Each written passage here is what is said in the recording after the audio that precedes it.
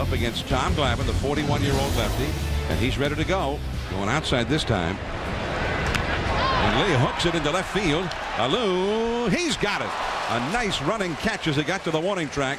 He's not likely to drive him in from first base. And I think he may drive him in. Let's see. Pagan rushing that ball, and he drops the ball. Millage is in to score. It is 1-0 Mets, and it is Tom Glavine who drives in the first run. Pagan rolls one to Castillo. Castillo, who almost never makes an error. Center his first time. And there's Sean Green. And that is a quick inning. This is Marquis. Now Reyes streaking across the middle, throws him out. Tom Glavine. I appreciate it. And the curveball.